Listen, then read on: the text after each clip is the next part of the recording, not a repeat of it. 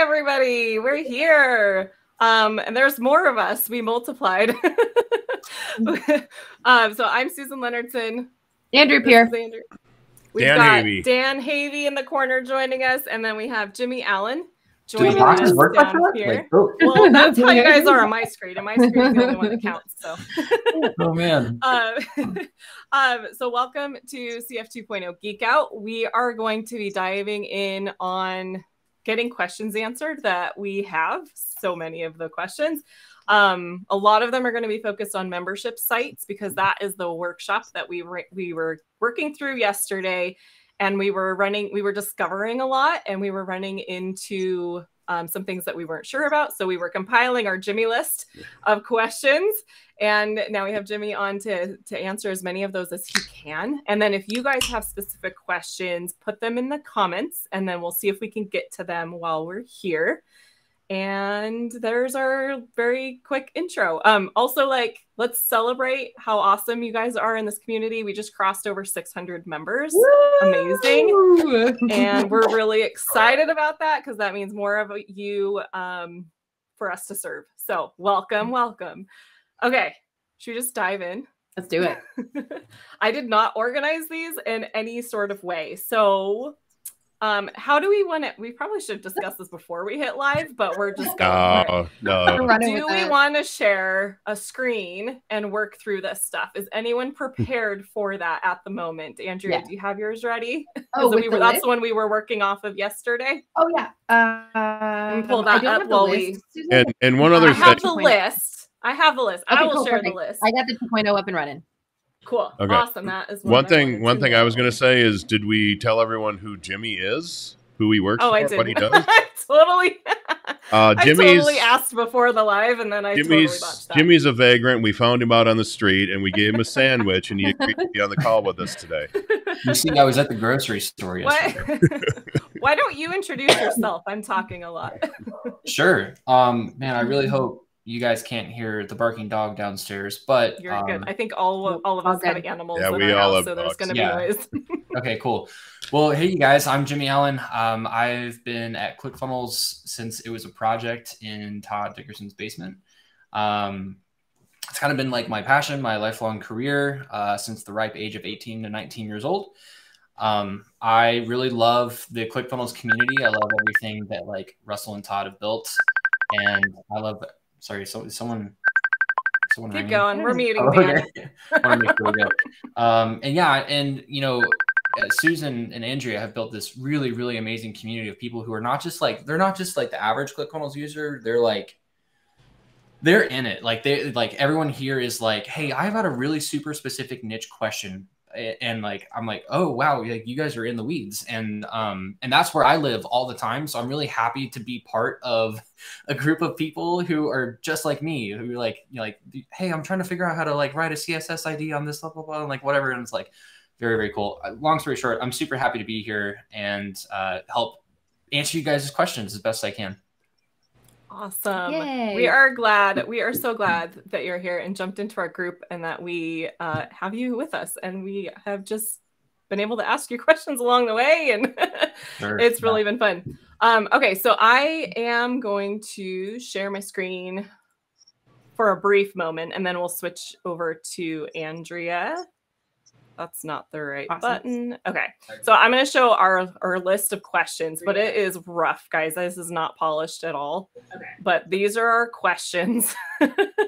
So I think we're going to just dive in to going through kind of our experience as we were doing it yesterday. And then as we're getting to these spots, or should we just go down the list? Yeah, let's just go down the list. Let's just go down the list. Okay. All right. You want to take on that first one, Andrea? Yeah. So Andrea, to start this first question off, I'd actually love a little bit of context, because in my head, it's okay, well, there's sections, which sections go on a page, any page in ClickFunnels. And then there's modules. There's a very specific portion of a page inside of a membership site or inside of a customer center and a course and all that. So yeah. Okay. Sorry, I know there's I don't know. Can you guys hear it dinging right now? I can. Yeah, is that coming from any of us, or is that Dan? No, it shouldn't be me. I'll turn everything back off again here. I don't know what that is. Yeah. Okay. We're good. There we go. So I muted Dan, I'm but gonna I go still ahead heard and it. so sorry. Okay, got it. I turned off all the things. Okay. And I'm so sorry, Debbie, that you got cut off there. So let me go to the visual that we were working off yesterday, and I would love. Okay, go ahead. I'm with you now. Yeah. I think I'm just asking for a little more context because there's two things there that seem like, okay, modules, they belong to courses, and sections, they belong to pages. So I'd love to see like where you were kind of grinding against these two things and something didn't really match up in your head. Okay. Okay, yeah. I think it revolves around that modules page, right, Andrea? We were wanting to. Well, I think it's two. Go ahead. I think it's two things. I'm going to pull up that visual that we were working on with the structure. All right. Okay. It's coming up slowly but surely here. So, and it might just be a semantics thing too, Jimmy, and that's why it's getting lost in my brain. So, we have sections as in the editor sections, right? And so that is what, at least in my mind, when I hear sections, that's the first thing that I go to, the editor, structure of sections. But then in current 1.0, we also have sections that are like the headers, right? In membership areas that are like the category of them, right? Yes. I know now in 2.0, though, it seems like that concept of sections as a category, it seems like maybe that has been replaced with modules, is the concept of categorizing things in the course unit. And the term sections is just for, in the editor, the sections right. part. So I guess first is that true? That is true. Yeah, that's true. So if I can help like guide from top to bottom, like very, very top in the hierarchy, you've got the customer center. This is where someone logs in, they have access to all of their courses that they may have been purchased or enrolled in, products, self-service billing, the whole 9 yards. It's a customer to business kind of portal where the two can interface together. Inside of a customer center, you have courses, right? And a course could be like how to run a chainsaw, right? And I'm teaching people how I pulled a Husqvarna or a Steel 500i out of the box and run it on a tree, okay? And they're learning a thing. Inside of that course may have several modules or what were previously like sections or section headers, right? So it might be like module 1, like unboxing the thing. And each of those modules, there's like the top parent module. And we've done a thing now where you can have the parent module and a nested lesson or a nested submodule. Got it. Yep. Okay, we saw that. Yeah, and you can go up to 3 submodules, right? From what we can tell. Yes. Okay. Yep. Got it. And then the very, very base tier of that is the lesson. I just want to mention that just in case so it doesn't get blown over. Like lessons belong to modules, modules belong to courses, courses belong in customer centers, and customer centers it's where the magic happens, I guess. Yeah. Okay, awesome. So this visual then, would you, is there anything that you would, I think this is what you just said. So I think we did have it right in that modules equal sections and that hierarchy is true, at least on the last 3 boxes, what you just outlined. Yeah. And I don't know if it is just semantics at this point, but also mentioning that you can have a nested module underneath a parent module. Right. Okay, I think it's important. And so is it one called of those something different? I'm sorry? Oh, is it called something different or is it just still module? No, it's just it's a nested module. Okay, got it. And so I was going to ask, and each one of these modules then can have its own, it's its own page as well. So if somebody clicks on the module, they're going to see whatever content you build for that module page. That's correct. Okay. And then you can have different templates for these different modules as well. That's correct. Okay. And the same thing with lessons. Yes. Okay. Lessons and modules are predominantly going to inherit from the template that is inside of your theme that's installed on the workspace. Now, it may be a little too like forward thinking. I'm going to talk about this in the future, and then I'm going to bring it back to where we're at right now. In the future, you may have a specific course theme applied to 1, 2, maybe 3 different courses. You can have 3 different course themes on 3 different courses, maybe because you're teaching 3 different, unique concepts.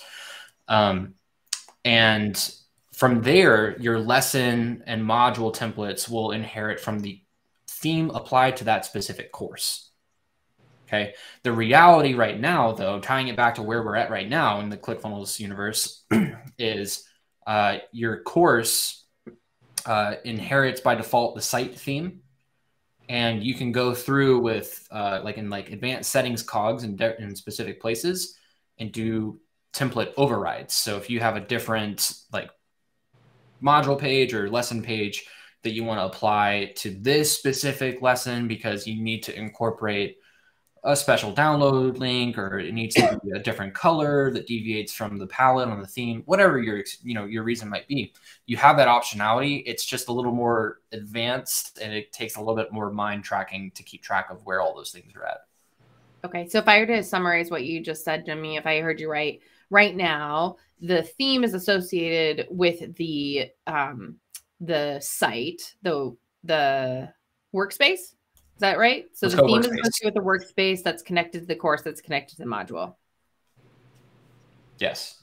Okay, cool. So so that would look like that. But in the future, if I have, so let's just say that this is that course 1, right? So that theme bleeds all the way through. But in the future, if I were to have another course, I could potentially apply a different theme onto that course in the future, but it's not there right now. Correct. And I do want to mention that, let's say there is a different theme too. You can go build those different pages and associate those template pages to course 2. But it's not done in a nice and pretty way. It's done in like the advanced settings cog drop down, like what page do you, or what template do you want to override here? And it's not the best experience, and that's why I'm saying this now, but also painted the future. Like, hey, we realize where it's at now, and we did it out of necessity, but here's where it's going. I got it. So let me just clarify. So what you're really saying is, for every single lesson, every single module we make, we can set a different style guide for it. Template. You can make a template page and override your template. So you make a template, and then you associate your style guide with that. And then how do you build, and I'm probably jumping the gun here, but how do Go for it, Dan. Okay, how do you take your template and then turn it into a page? So I want to create 3 different templates, let's say. How do I create 3 different templates? And because I have not been able to figure out how to clone a template and then get it to show up in the lesson editor. That is a very, very deep in the weeds, and I think having like maybe ClickFunnels 2 visual up here would be useful. Dan, do you have your account ready to show them what you're trying to do? You know where we always get into when we get. Okay. Do you guys see my screen? Let's use let's use Andrea's. Okay, so Dan, tell us like what you're trying to do. Okay, so go into courses. Well, I don't see. Here's the thing: is I don't know if we have to go into courses, because if I want, we have. So you get out of the box, you get a lesson, and I think it's called like example lesson template. Is I think what it comes straight out of the box. My question is then, how can I make 3 different lesson templates? It's up now, Susan, if you want me to. Okay. Okay. Do you guys mind if I take over the screen really fast? I think I might have something here. Oh, yeah. Sure. Cool. Ooh, look at all this fancy technology. Can you guys see what I'm looking at here? Yes, now we can. Sweet. Okay. So really fast, just to show you guys where I was at. I just went into the settings cog on module 1, lesson 1 right here. Mm-hmm. And I just expanded the advanced settings on here. And it looks like if I want to do a style overwrite, I can associate a different style here. And then if I want to select a template page, I can do so right here. Now, I think, Dan, your question is, okay, you have all these template pages. How do I curate these template pages? That's the problem. I don't see all those. I see one. I see like the one in the upper left-hand corner. That's all I see. So how do I get, because I could have figured that part out if those had all showed up there. How do I get them to show there? Oh, man. Well, it looks like there's probably some correlation here since I've got 22 different results. I might have. Yeah, because clearly module Ryan's whatever, that's clearly not something that came with it. Yeah. This might be a perk of having a really old account. I would want to say that, because what I saw here. Can I ask a quick question? So does this that we're looking at right here, where it says select a template, is there something that we have to do to turn a page into a template, or does it just kind of automatically show all of your pages that you've ever created right here? My assumption right here is that these template pages are actually course-specific template pages. Okay. And so, because every single one of these has courses in the title, and I know I didn't write all these titles because I would have been a little more intentional about it. So I'm going to venture over to the pages portion, and I'm going to look at my theme pages, and I'm going to search for courses on here. Okay, so if you see the one there, example courses, lesson template, okay? I was in the editor, and I went in and I completely rebuilt that one, not thinking that what I was doing was rebuilding my default template. But so I did that, but then I came in here then later and I cloned it and I gave it a new name. And then at that point where it ended up was in the standalone pages. So maybe if I was able to move it back into the themes, maybe it would show up. But again, I'm only seeing one theme when I go into the lessons. Yeah. That's...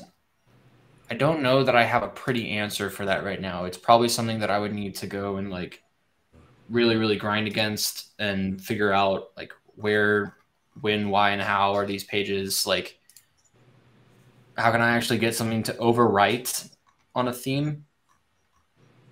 Well, we have the ability to clone it. So if I just clone it, have it be here, and then show up on the other page. But I mean, it could be my account, or it could be. I mean, you got it to work. You got it working on yours, so it's got to be a feature. So maybe it's just my account. Yeah, but I mean, I've got to have tons and tons of themes in here, and all these copies and clones and clones and copies of course templates that are all being populated inside of there. Okay, wait a second. So wait, hang on a second here. So you're seeing this under themes. Do you then associate that theme? Because I didn't click here. I clicked on pages and then themes. So what I'm referencing right here is that, like, take this first theme, funnel performance, and the second one, general funnel hub and physical products. Each one of these themes has a courses section template, right?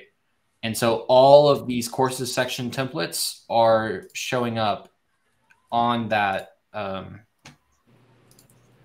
pop-up for my advanced settings here. Okay, so I got to go into the themes and build out a theme with a course page, course lesson page. To create your own? Is that what you're saying, Dan? Yeah. I can see that as being a workaround. Of course, it's not pretty. It's not nice. I just want to be able to create a couple of templates so I can start doing something.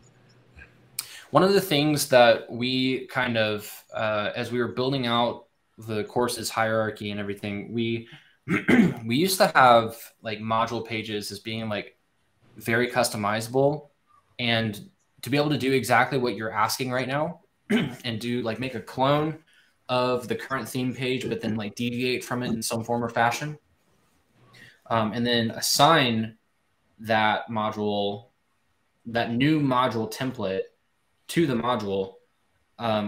But it blew up very, very fast. I mean, people were wanting to like customized, and then we had like hundreds of rows. I mean, our marketing department, like, they went nuts with it, and it became a very confusing and not very organized kind of functionality. So we actually scrapped away from it. Well, question, because I know right now, like, even if we go back to the basics of themes, so right now it presents as though we have to pick a current theme. I only have 4 that are options. So then if we wanted to make our own theme, we would have to pick one of these and then basically completely redo every page in the theme and then rename it, whatever we want to rename it. Is that right? Or duplicate. You can also duplicate and deviate from there. Got it. Okay. So, but we would go in and make our own. It's like delete everything out and then re-add our own stuff. Yes. Yeah. Okay.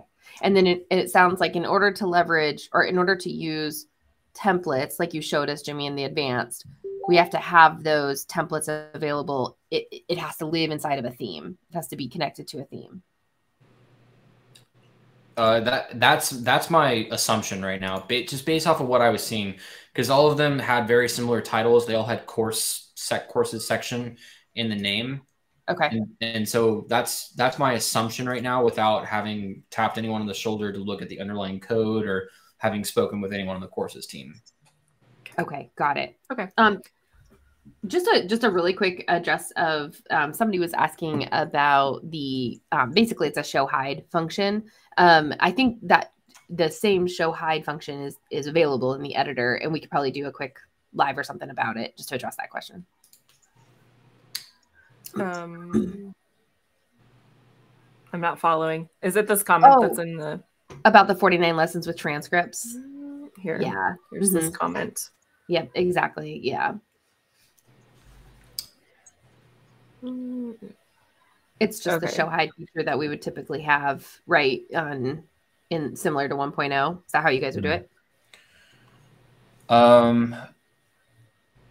Be able to base off over every lesson. So, I mean, every lesson will have its own unique dynamic content area. And so if you're essentially copying that transcript, and is it custom code or is it an element? Like it says it's like an accordion, open up and close it. Yeah. So that's probably custom code. So if you save your custom code as like a saved section, and then for every lesson that you create, you'll go and apply the saved section. Don't do a universal section, because then you'll basically be like, for every n+1 transcript that you're pasting in, you're overwriting the previous one. Yeah. So save section, for transcript mod, or, podcast section 1, dump that in there, copy it over, put the new transcript on the next lesson, and it should go pretty fast for you. Yeah. And we, yesterday we covered that in the workshop. It was a little bit later. We should figure out how to like timestamp it. But yeah, we covered exactly how to do what Jimmy just said in the save section and bring it in to the next one. Yeah, I can't see that commenter in our live over here, but we'll get you what we did yesterday, because I think that's what you need to do. Yeah. Yep. Okay. All right. So just to wrap up the topic that we were just talking about, I want to share my screen, because we originally started out defining like, okay, what is sections and what is modules? Mm-hmm. And this is what spawned our question here on my screen. So this is a course home, I believe. And we have course title, and then we were seeing section title. And what we are now understanding is this is actually modules. This is why we were like, are sections the same as modules? Not in relation to sections on like the page, like the green sections that you're adding onto a page. So that was just what kind of spawned that question. Can I help clear some confusion on that really fast? Yes. That has been a confusion point since very, very early on, because of the way that the database tables were written. Yeah. Okay. I figured it was because that's just the way that the code has to be written, but we're like officially calling them modules. my headache is that I don't believe that it had to be written that way. It's just that it was, and we would have had to clear a bunch of stuff out and delete stuff that was already published. And so sections in the code are really modules to a user. Yes. Cool. Okay. Cool. Okay. But And that was my assumption coming into the conversation. Are in the editor. What's that? I was going to say this was my assumption, but I didn't want to assume that you guys were like looking at this. I wanted to make sure I understood what you guys were like trying to figure out. But that's well known. That's what spun us into that one. Right. And then when Todd was talking about modules and the dynamic modules, I think the combination of those two things, we were like, whoa, wait a second. So, but I think you've clarified it in terms of that sections are modules, except for when you're in the editor, sections are sections. If the section's got green on it, it's an editor section. Editor section, yeah. So that was so that last page you had up there on the screen, that was a course section. So when that was the homepage. That was the homepage, yeah. That was sorry, Dan, go ahead. Homepage of the course. Okay. Go back to it. All right. So it said course template on it. So when somebody comes in, they're going to come in through the customer center. They're going to click on an image. That will then take them to this page here because this is the course homepage. And then from here, you're going to have your individual modules on there. And then they click on a module and it opens up the module. Now, does this course page have to be used, or can you send them somewhere different from the customer center? I think this goes hand in hand with the deep linking question. Okay. How? Does this course home template have to be used? If you are on the customer center show view and you link in like course link, that course link element that's like dynamically populated, it usually says go to and then like double curly bracket. That's going to take you to the course home. Okay. So now, if you just put a link in there and hyperlink it to wherever you want it to go, it'll go wherever you want it to go. Okay. So if you're using the standard ClickFunnels stuff, you put in your image that is associated with the course, that will then auto-populate right into the customer center page, and then it will also have a link that you would have associated with it, which would then automatically take them to that course homepage.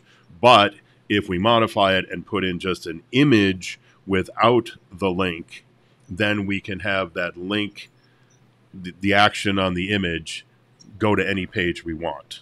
Yeah, it could go to like google.com if you link it there. I usually like to send most of my traffic to Google. Yes. They appreciate it.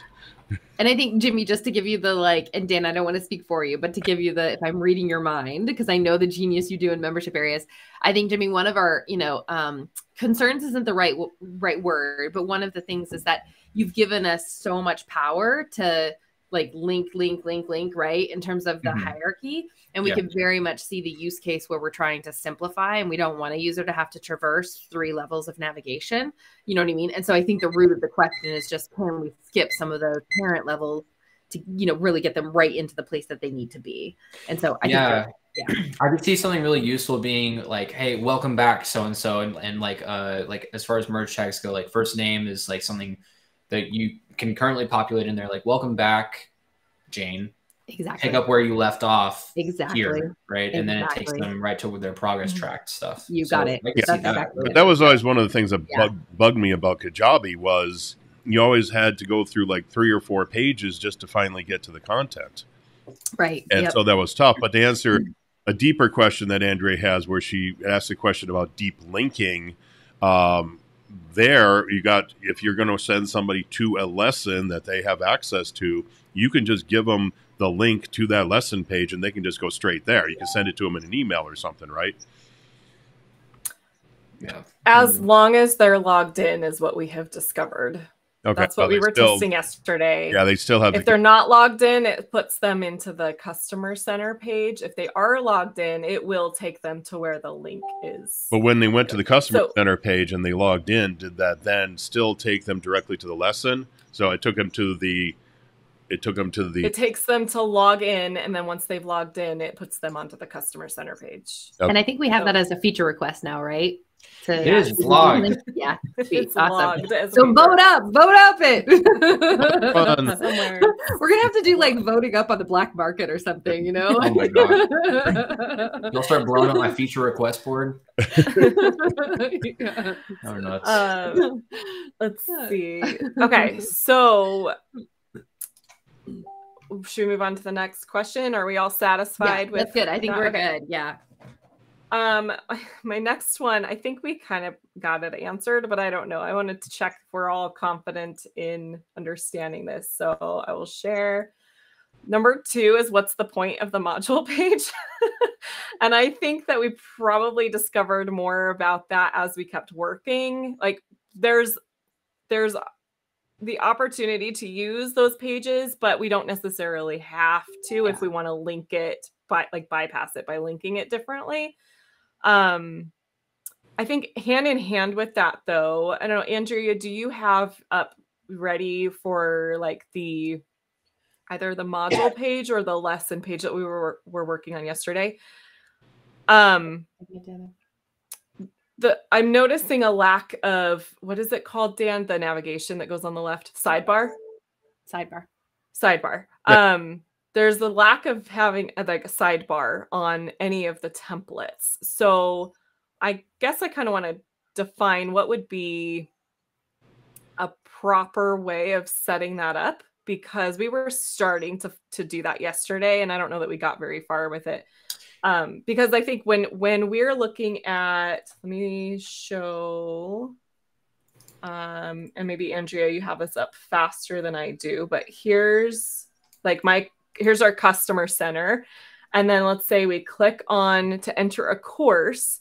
Based on how we're all used to this functioning, and even with like official ClickFunnels programs like 2CCX or the Funnel Builders program, once you click to enter into a course, you're landing on a page that already has the sidebar navigation on it. It's not a page that looks like this module page, which is where it takes you when you click on a course, right? Am I understanding that right? Did we figure out like once you click on a course, it's actually taking us to this module page? That shouldn't be correct. If you clicked into a link for a course from a customer center, it should take you to the course home. The course home has a collection of modules. And those modules have collections of nested modules or nested lessons. Thank you. Yeah. So I skipped the course homepage. So you're right. It's landing us here. And then these are the modules. And so then once you click on the module, it takes you to that module page. So now we're like 3 pages in and I'm still not to a lesson. So that's why we were talking about bypassing that. But at what point does it make sense to have a sidebar navigation on? Like none of the templates have that on there. And I think that that's potentially a problem for people that are getting started and they don't know what they're doing. I can explain that really simply. I built a lot of the themes, and right now the sidebar navigation is technically classified as a beta element. We're still like hammering through it a good bit. So you can actually look at it right now. It won't look pretty or anything because it's just gonna be in the middle of your page, but just go back up to the top or add it down there. That works too. Yeah, I was just gonna, because we kind of were doing it yesterday. But now this sidebar element that you're talking about here, this isn't even close to the same as what is actually in the 2CCX program, though. My Spidey senses are telling me they might have custom coded something. Yeah, they did. It's right down to the HTML they coded. Yeah. And that's which makes sense if it's not ready yet. You guys are still actually trying to develop this sidebar thing. So yeah, I'm not complaining about it. I'm just saying that it is hard coded. Well, and it's also a really good way. I mean, just so the folks that are maybe listening that aren't I think a lot of times people don't totally understand like the SaaS process. And so I also just want to say like, yes, even though it is hard coded and that is not something that is like scalable or deployable, it's also a really good way to get like user feedback, on a potential, hey, should we invest in dev to do this, And so anyway, just want to say like, I think it's okay that it's hard coded, especially because you guys are probably getting a ton of great data on the use of that sidebar for should we put it in or not, but yeah. Okay. Yeah, I'm looking at it right now. There's a few things that have been had some special touches.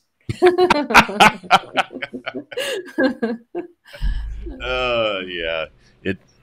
It took me 3 hours yesterday to duplicate one of those special touches. So yeah. That's true. All the code is technically there, but I don't know. I didn't dig far enough to Oh, see where the I didn't look where at the your script code. is I typed didn't look at your code. I just built it. Okay. Gotcha.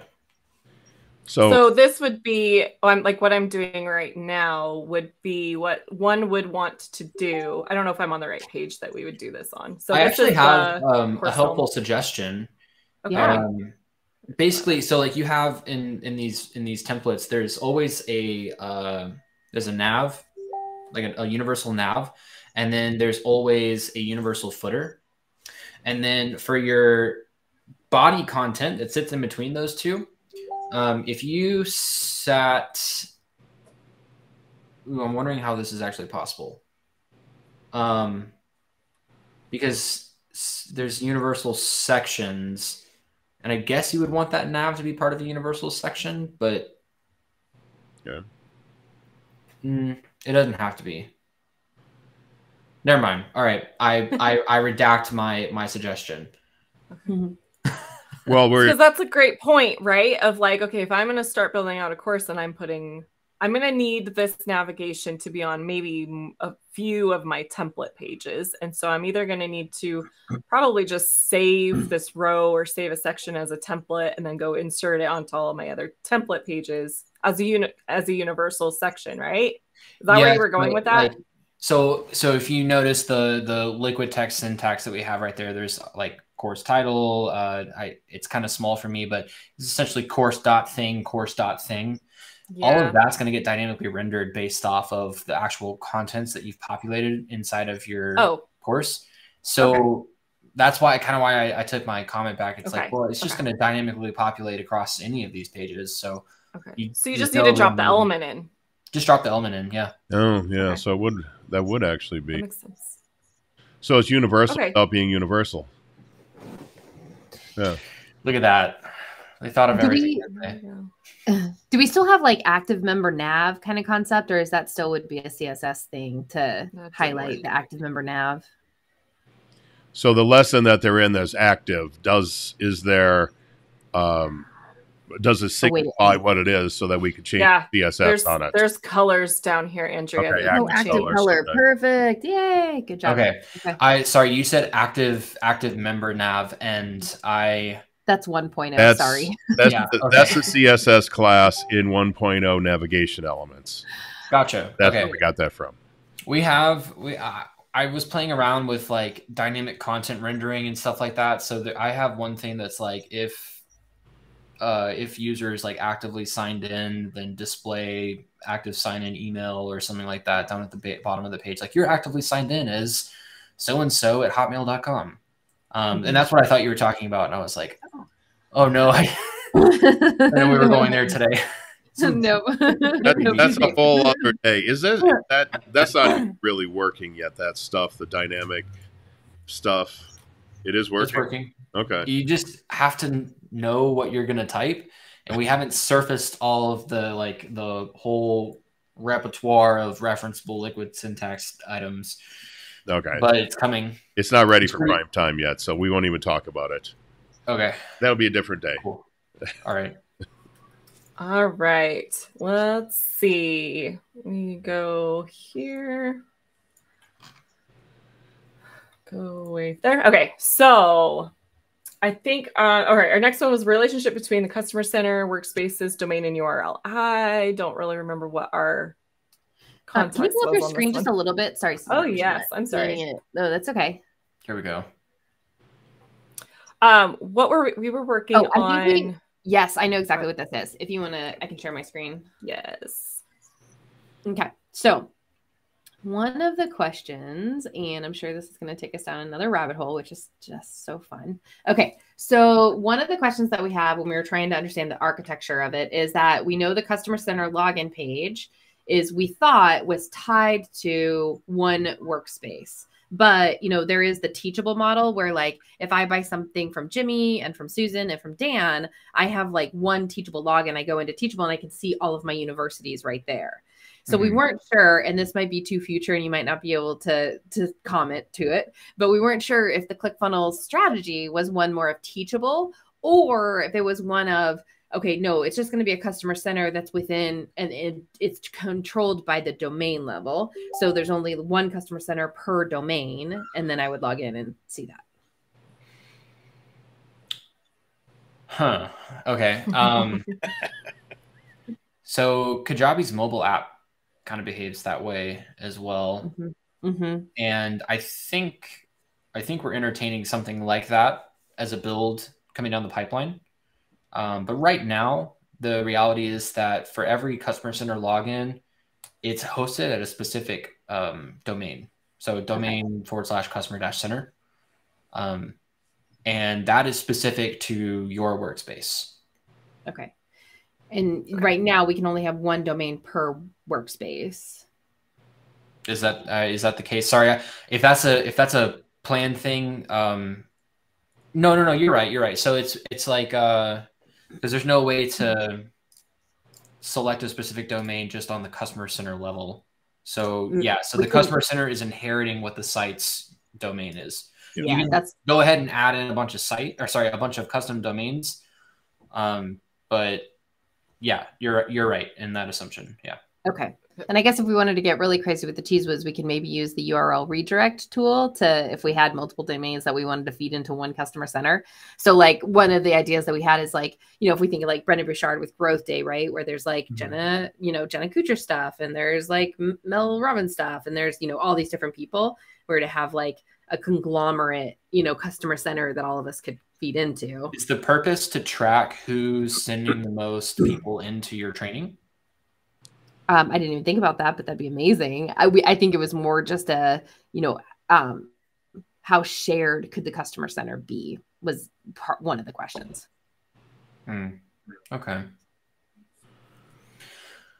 It's a cool idea. I think that, so this is always a struggle, right? So everyone here is a wizard, and not 100% of the ClickFunnels population are all comprised of wizards. I think you're being generous. I think the majority of the population will not be wizards if we know anything about product adoption. So I think you were correct. Yeah. So doing wizardry like that is always really tough, because it's like, we want to do this. We want to do this hyper specific thing because it's going to, help our specific use case. And it's like, but the 99 over here, like they just need to plug their information in and get somebody to sign up and pay them. You know? Yeah. So it could technically go that way. I think we'd have to do a little bit of work on our end to make that happen. But I don't think that that's necessarily the case yet about like domain sharing. Of course, the redirects are always there. Like to go to joeschmo.com/Andrea's course and redirect them over to your course. Yeah. Okay. Well, and I think that maybe probably all of us would agree, but my hope is that ClickFunnels does continue to make the decisions based on the mass adoption and not on the wizards, because the wizards will figure it out. We're with you. So I'm more for like, let's grow the platform and get more people on it. And it's funny because like all of us wizards, ClickFunnels, like in the marketing department, like we are our own wizards. Like we just talked about how, there's like a really cool customer center nav or course nav. Like, how come like everyone else doesn't have something like that? Well, it's like, they went in and jankified it. And, if we shared that with everybody, now everyone needs to understand HTML and JavaScript. And that's just not the case for everybody. So I totally, I get Well, I was going to say the course is still needed. It definitely is still needed. But what I was going to say is the nice thing about ClickFunnels, and you guys even enhanced this with ClickFunnels 2, is the ability to be able to do the custom code in there. Yeah, and I really appreciate the way you guys put in the way you did the attributes now, and having the page name the element name in the layout list being actually different than the attributes that you can put in there. Yep. The only problem I have with it is I really kind of wish they were like in the same place. It would be really nice if you're adding those attributes, because you're adding the attribute to the element. It'd be really nice if you added the attribute in that little right sidebar where you're doing the CSS and the JavaScript. Would it be nice if you've added one attribute and then there's like a tiny list of recent attributes created associated with elements on that page? And that way it's like, okay, let's say you've got a bunch of images that you want styled a certain way. Maybe they all need to be like with a heart carved out or something like that. And then you wrote a custom data attribute. Yeah, that's how I build. Yeah, it's a Valentine's Day special, right? So when you write a custom data, treat a custom data attribute almost like a class, right? And then it's like that clip path, and then you can take that custom data attribute and apply it to many image elements. Yeah, I mean, if that was down there, you could just copy it, but the other thing for me is, I mean, just to go off on a tangent here just for a second, is that the CSS box at the bottom, it'd be really nice if you could resize that thing. Like, just grab a hold of it and pull it taller. Because it's this tall. You get like 4 lines of code in it. I know you can click the one button and it goes full screen, but I don't know. For me, I just want to resize it. There you go, Dan. I know. Yeah, but now I can't see my page. So now I can't see my page. So if I'm putting in some CSS, the CSS kicks in automatically. If I could see it, I could see where something changes on the page as I'm typing it in. If I got it full screen, then I got to close the screen, look at it, open the screen back up again. So, I mean, that's just life must be really hard for Dan Havey.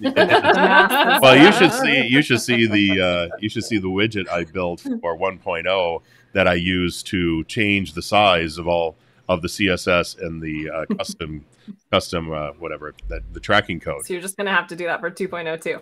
Well, yeah. Trust me, I'm already working on it. Awesome. All right. Yeah, I'm working on popping that loose so you can move it anywhere you want on the page. I jokes aside, I do take notes of when people who are editor wizards, I know a handful of them, people who want it to be like a fully fledged design tool. Like I want it to go that way too, because I love funnel design. I love spending time in the editor. But I also have this philosophy that the longer you spend in the editor, if you spend all your time in the editor, you spend no time making money. Yeah. Unless your job is to build those that require the editor. There you go. Right. That is true, which is all of us here. Okay, so let's move on to this one. Will we be able to edit the login access page in the future? And we are talking about this page here. I know exactly which page you're talking about. And yeah.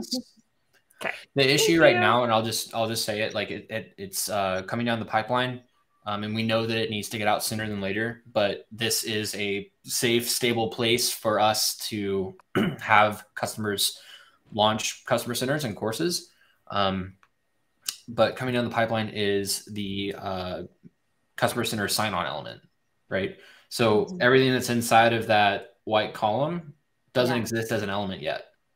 So that's all. This is all like app code, and soon you will have that capability. In which case, then we need to provide a customer center like sign-on page, and you can do all kinds of wizardry and magic that you would like to do. After that point, but that element's got to get built, and then build a page that hosts it, like in the theme, and then we'll be off to the races. So basically, it's basically going to be an access page like in 1.0. Yes. Okay. But I think that they have way better user experience just out of the box features here than 1.0 right now. Because no more so Dan created some code for us, so we don't ever have to worry about the crazy secret login versus regular login. It's like one login. So which was fantastic for all of it reduced our help tickets by 99% on login issues. Okay. So that was huge. But the new trend that I'm seeing with my clients is that they want a no password option so that they could just use it as a lead gen strategy and access to training. I'm curious if you guys have been chatting about that, or if that would fall into the wizardry realm. No password. I mean, is that essentially just the magic sign-in link? I guess it could be. Yeah, I guess it could be the magic link. Well, Yeah, the way that we were thinking about 1.0 is basically like hiding the password element and just auto populating it with a generic password. You know what I mean? For when people get in. But I think that, so just thinking this end to end, there will have to be some kind of optionality where someone can become a, let's for terminology's sake, a member of a customer center. They'll need to be able to create an account and or use of magic signing link for the first time, in which case their contact profile is created. They're also a member of the customer center. But then they'll also need to be able to access content that they're not actively enrolled in. Right. And I think surfacing that like kind of functionality probably needs to be brought up or shown, like show people an example of what it looks like to give them free content or freemium content or, you know, paid exclusive content, etc. Yeah. I think that's one on our list of questions of the, we have, you know, the 4 different scenarios where it's like completely don't show, only show under a condition, show with an upsell route. And then there was one other one, show after, which is kind of a show with condition, but. I think that, and are you talking, so there's, and of course there's levels here, right? So like show module 2 after module 1's been completed, show module 8 after they purchase product B. Right. And maybe it's like the gold tier and they've only been, you know, how they've only bought into silver tier so far. I think that can all be done under the settings config for each of those. We saw the under modules, we did see like only show after this lesson and only show on this date and show drip. So we found those. I was more thinking on the customer center page where like right now, you know, we can control show, don't show, or show with lock on the 3 combinations of tags, products, and Wasabi OTO, right? And so we were just trying to figure out like on the customer center, is there a way, you know, like how would we control like show, don't show, show with lock? Great question. You guys want to go there and click around? You want to figure it out? Yeah, Andrea, you should pull that up. Okay, I'll share my screen. We're not sure. Let's see. Now, while you're pulling that out, so Jimmy, you said there that you could move them on to the next lesson after they had completed the existing one. Is the trigger for that just them clicking the button that says, "Hey, I've completed this"? So yeah, right now it's the mark as complete button. That's it. Boom. Okay, so there's nothing to do with videos, nothing to do with having completed something, done an Since assignment, we're hosting the videos, quiz. Since we're hosting the videos with Voomly now, there will be coming very soon the functionality of like they need to watch at least 80% of my video or something like that, and then they can go on to the next lesson. But that's not 100% yet. So now, if you're incorporating Voomly into there, are you also incorporating then the video funnel functionality from Voomly, where you can put in like buttons and stuff and then branch them off into other videos? More wizardry. Do you have a? I'm gonna. That's all built into Voomly right now. Yes. The short answer is no. You opened a. I might leave that at I might leave it at the short answer because I mean there's a whole conversation about technology stacks and routing and I mean the short answer is no. Okay. But you can't. That's outside the scope of the question. Just let everybody know. Well. Just let everybody know. For Voomly, though, you can create that functionality in your Voomly account, grab a hold of the embed code, and just drop it into a custom JavaScript HTML box, and it works great. I've tested it. Cool. That's awesome. And if you guys don't know what Voomly is, go look it up because it's really super cool, and I wish I had an affiliate link. Yes. I did get a question yesterday, though, from a client about like, hey, can we load videos in 2.0? Like, can I get rid of my Vimeo? And so I did feel safe in saying, yes, you can load your videos. We're still working through like, is the overall experience of the membership experience there? But like the loading of the videos is solid. We did it yesterday. It rendered. It was great. So yeah, did you guys see Todd pushed like a 2-hour hot fix on being able to, like, as you're building out the course content, before it was like you had to select a video from a drop down. You would have previously needed to go to like my settings, my files, videos, add video. Now you can just drag and drop the video as you're building the content. That's awesome. I did not see that. The actual video itself. So you pull in the video element and then you can open it up and grab the video right there. Yeah, I know that the right in the element. The screen's not in front of us right now, but if you can imagine, just like those, it's like you expand to drag and drop in like the feature image or the lesson image or whatever it is, and then you expand to add audio. And for both the audio and video, I know for sure video.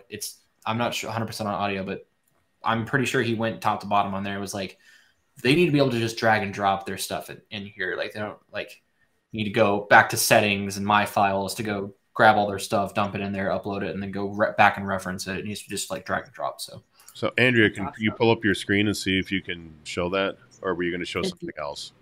I was trying to. It's loading right now. Your fast internet with my amazing old computer. That's it. I'm going to start a fund for like get Andrea a new computer because we're done with her speed. tip jar for your computer. That's right. Okay, so this was Jimmy, to what you were saying. This is one of those save sections that we brought in yesterday. So this is a typical build like what we would do in 1.0. So it worked pretty well yesterday. Oh, the only thing, this is on our list of questions. Actually, now that we're here, maybe I should just ask it super quick. And that is, it seems like this lesson content box inherits padding. Like it inherits padding somewhere. We don't know where. Because like when we were making this section, we had it perfectly lined up with this section up here. But when we brought it into the lesson content area, this lesson content area seems like it has some kind of padding or something. We weren't sure where, because then now it gets all messed up like with on the sides.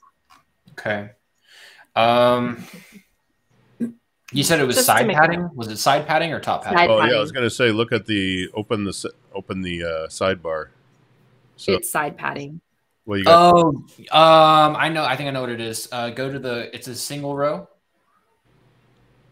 So okay. So we built the section on this page like as the template page. Like we went to edit the template and built the section, and we made everything line up to the width of that video that's up above.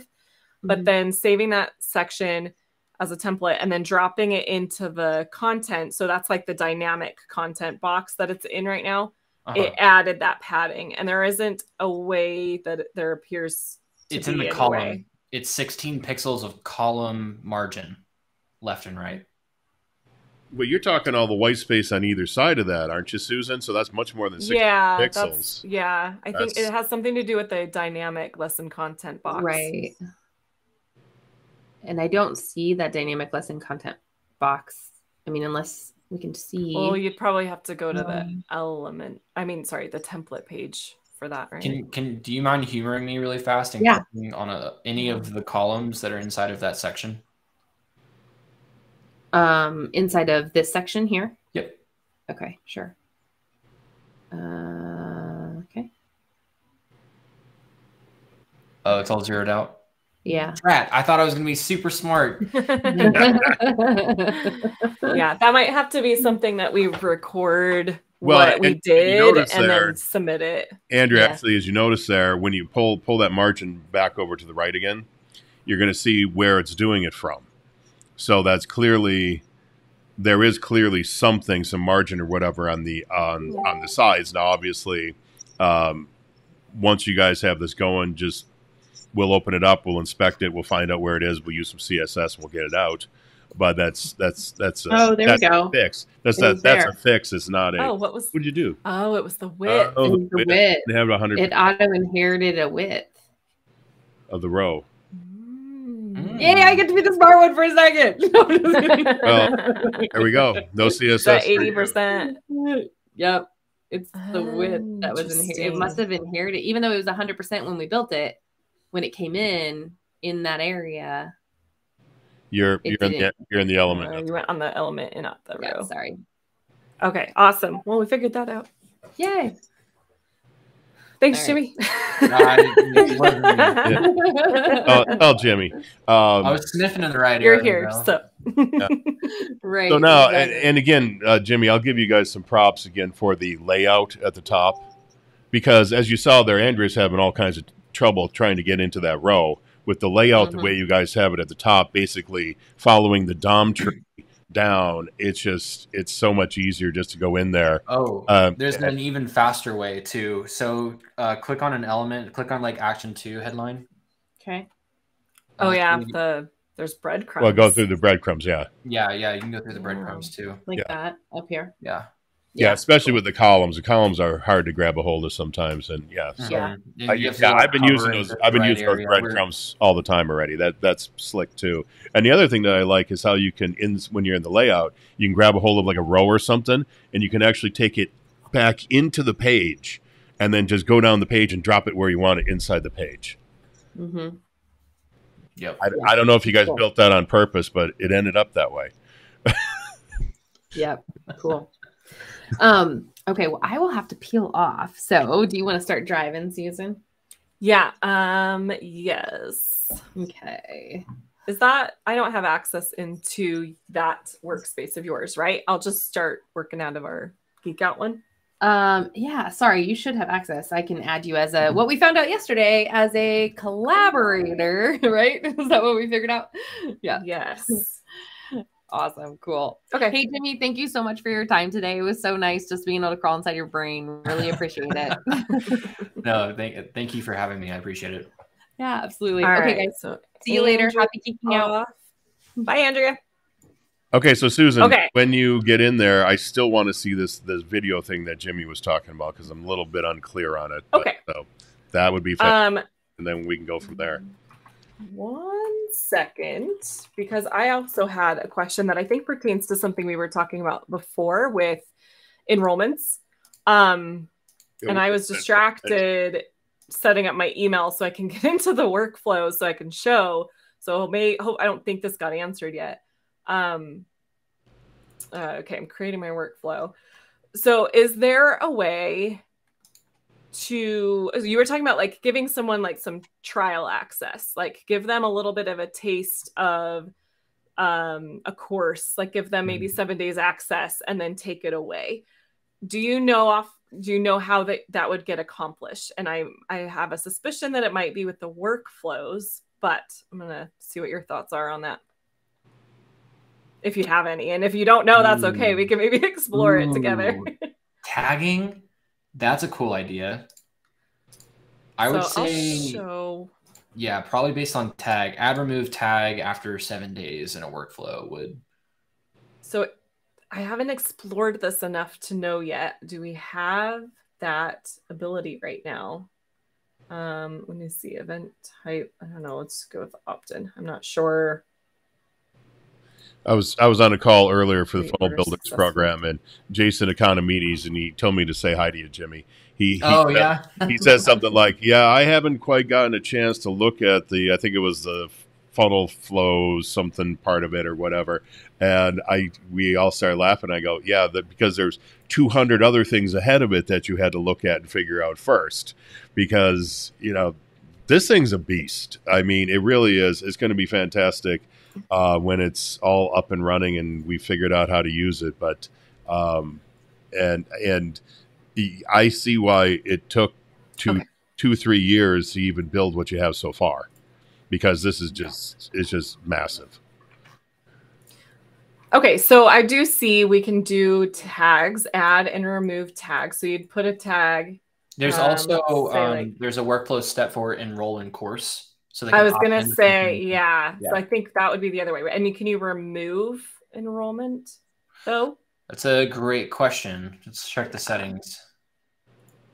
So we want to do enroll. So it doesn't look. Yeah, it doesn't look like there's an remove enrollment, but that might be something to request. But it looks like it could be done with tags. We're able to use tags on the, like for enrollment, right? Like if they get this tag, then give them access. That I have not looked into yet. So there should be on like a let's go look module or lesson create basis that like they need to have a specific tag or product. in order to access the thing. Let's see. I didn't. So you said on the module level?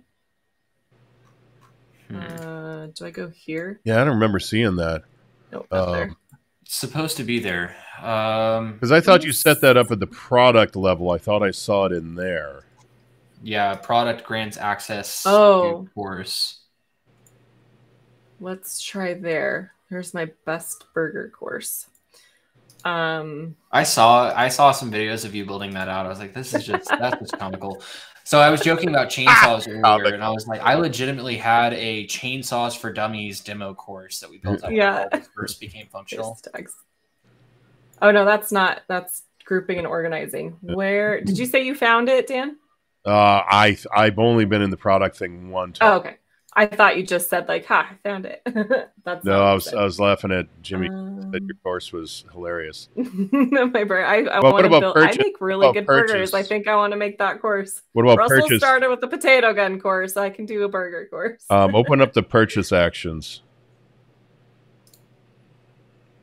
Digital asset access. Not that one. We want to do course access. So if somebody buys this, they get access to that course. You can choose. That's not what we were trying to figure out, was it? Well, we're trying to figure out how would you give it. Are these the actual modules here then? Yeah, so those are the modules. So you could hypothetically have demo course 1 selected and then deselect the first 2 modules, and then if they want access to the marketing one, then they need to buy the product. Right. Yeah. So that's one scenario, right? Like you set up a product that is specific to just giving them access to the first module, and then you could probably set it for free. But then how would you, the question still remains like, what if you wanted to take away access? And that looks like you'd have to do it through tags, but I'm not sure if we can do it through tags because it doesn't look like we can give access based on tags at this point. So maybe that's a future thing. Yeah. I'm running through this stuff, triple checking, trying to see where we would need to products this course is included in. So that associates products that are referenced, and then to do edit content for this lesson, publishing content URLs. So my question. It used to be here, I swear. Well, just like so the color picker used to show the colors from the style guide too, but that's gone too. It's on its way back. Yeah, I hope so. That's definitely. Yeah, it's on its way back. That one was there's a ton of confusion around the style guide stuff, and so we're bringing a little more constraints around the palette and stuff like that. Love it. That was one of my suggestions in one of our videos at some point. Okay, so we may or may not be able to do that in the future, but I'm going to see if I can submit it as a So my question is now being able to add and remove access based on tag or the enrollment workflow. If there could be like a remove, like unenroll trigger on the workflow, or not trigger, but step action. Anyway, okay, go ahead, Dan. So my question was going to be, when we did the purchase, we said, okay, they get access to module 1 of this lesson. They don't get access to the other 2. When they're in that actual course, then will they see something in there like the Wasabi OTO from 1.0? Is there going to be something in there where they can see those 2 modules and click on them and go buy them? Yes, that's what I'm confused about, because it was definitely that's what you in there. Had been. I bet you it's feature gated and not accessible at the moment, and probably needs to be turned on. Okay. Yeah. Again, we are definitely you guys' biggest supporters. So, and we understand where we are, and so we're trying to do everything to learn, and at the same time send in as many bug reports as we possibly can. Mm-hmm. I'm usually 3 or 4 a day when I'm in the editor. Let's see. There was another question that we had that has to do with with, oh, yeah. So number 9 on our question list here. I'll give more context around this as well. It's like we were wondering, how do you give access to course in bulk after it's built? And I think the obvious answer to that is you send them, well, they get access based on purchase. I think this has to do with like, how can I manually give access to a lot of people? But I'm not sure if that's even, I can't even think of a scenario. Well, I know exactly what you're talking about because okay. we wanted to do that and it's not built yet. But essentially, I think the vision right now is that, like, let's say you've got 1,000 contacts, you just imported them over from your CRM, right? They're all in ClickFunnels 2.0 now. You built your course on hamburgers and you're ready to start teaching them. You would go to your contacts tab. You would select to commit a bulk action, bulk enroll in hamburger course, apply. And that should be as simple as it gets. So bulk actions are coming down the pipeline. Correct. Yeah. Cool. Okay. So that's not, so that's what enrollments are, is basically to give somebody access for free who has not purchased it. Yeah. Unless there's like product or tag specific content within that course. And then they wouldn't be able to access it without going through the upgrade URL. And by the way, I'm looking at our FeatureGate stuff here in the background, and look what I found: module upgrade URLs and module upgrade and lesson upgrade, and they are off. So I'm going to go talk with the team about where that's at. And they're turned off? So they're in there, they're just working on it. Yep. It might even be done. I promise you guys, like, Wait, is off a good thing or a bad thing? Off to me would mean that nobody's working on it anymore. Oh, sorry. serve false. What? They're not turned on in the system right now, is what I took that to mean. Right. Oh, okay. They're upgrades, but they're not on yet. Correct. They're not visible. I'm gonna show, see if I can show what we were running into. This has to do with this as well. So on a module, if we click publish, it does give us these options here, where we can schedule to publish it now or schedule to publish. It does have these settings where it's auto enroll in existing students in this module and then send an auto enroll email notification. So I think that's really great. I'm not sure why it's on a module level and why we don't have these options on like an actual course level.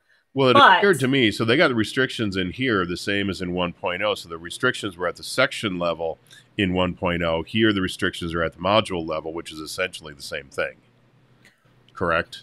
No, but why? But I would want to auto enroll. So I think this goes back to like being able to bulk enroll people, right? It's like I want to auto enroll all of my existing students into the entire course, not just this one module.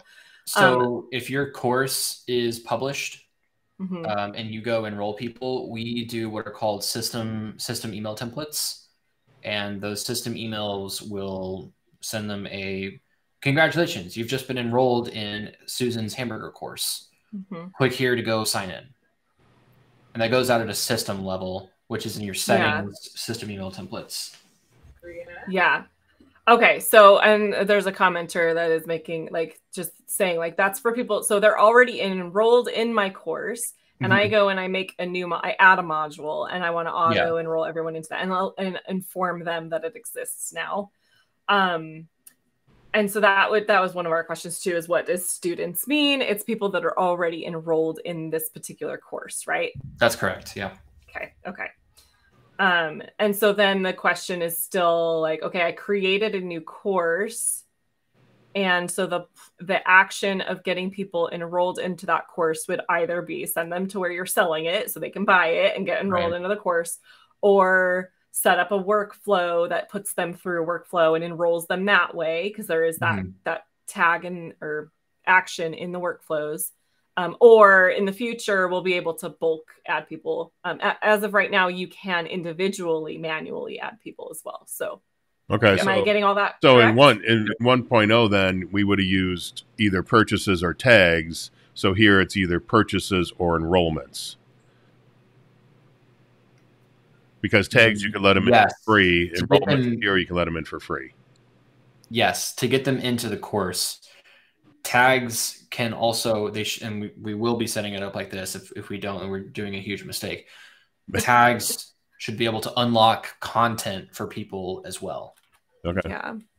I wonder if one of the things might be, because like, where were we just at in here? Where was I at? There was something about tags for organization, and that shows up in many places, right? Tags to organize your images, tags to organize. I think was I on a lesson or yeah, you had just found it in the products too. There was tags. Yes, yeah, that was where it was at. So there might be a little bit of, maybe they're reassessing, like maybe that's one of the reasons they took it down. So there's going to be two different types of tags, and that could get confusing for people. Tags for organization, or is it a tag giving somebody access to something? So you probably want to be careful with that moving forward as Noted. well. Yeah. All Same right. with the sections and modules thing. Okay, let's move along. I think we have covered, we got that covered. That one's covered. Oh, I think you just talked about this too, Jimmy. It's a system email that gets sent out when there's a new course, new module published inside of a course. Yes, that question specifically says when a course is published. Yeah, which is not a system email. You would have to like go and send your own marketing email to tell people that there's a new course, right? Correct. Yeah. So if the course gets published, nobody's enrolled on it yet, right? So then you got to go either bulk enroll them or have them opt in, go through a workflow, or have them buy a product that grants access to the course. Yeah. In which case they'll get the follow-up email that says, hooray, you got access to this thing. Click here to sign into it. Cool. Okay. So to answer Andrea's earlier question then, because she said she wanted to be able to basically have an opt-in, but send them into a membership. So in this case here, you could have them opt in and then enroll them into free access, and then they roll straight into the course. But I think I think she was trying to avoid having to log into the membership. So in the way it's set up right now, you would do an opt-in, but then you'd have to send them still to the customer center page to create an account and log in and everything before they got into the membership.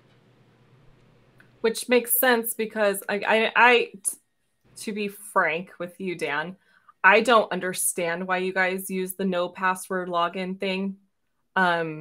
But that's just I just don't understand it. Andrea came up with that one today. With the 2.0 system, you could either have, there has to be an account associated with the person. You have to have them create an account. So that account is going to have a password associated with it, or it's going to be the magic link sign in. Yeah. So if they don't want to create a password, they can do the magic link sign in. Where we used the no email access was only when we were running people from a hub out to tracks.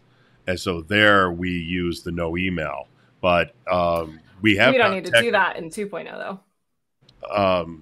You can't do it. Well, you don't need to do it. No, you don't need to, right? Because now you have multiple. Because once they're logged in, once they're logged in, you can bounce them anywhere you want that they have access to. Sorry, we're getting really geeky over here with our 1.0 custom stuff that we do. Just trying to understand how it's going to translate over.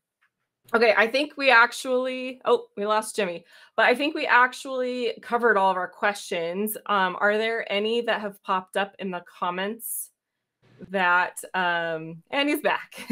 I'm so sorry. I went to go open up a new tab and I actually hit Command R instead of Command T. Oops. You're good. I was just saying that I think we actually got through all of the questions, because even this last one is on here. We already talked about that with Dan about the lesson templates. I will be completely honest with you. I am still confused on that. And what I was going to do is get into my account and see if there's I'm going to go to the themes and see if I can build some stuff out and get them to actually populate then into that page where I have one available, and see if I can get some other things to populate in there. And then after that, if I don't get it to work, should I shoot a video to support? Or should I shoot a video over to you? What should I do if I can't? You can message me. Like, I'm happy to grind on that with you. And also, what you're trying to do is functionality that we clawed back because it got really messy with what our marketing team was trying to do. So to prevent the mess, we clawed what you're trying to do back. And so if you or doing your workaround of like, okay, well, for every variation of a module template that I'm trying to do, I'm going to make an additional theme and then doctor up that new theme to fit what I'm trying to plug in over here. Like, it works, I guess, if you like clutter.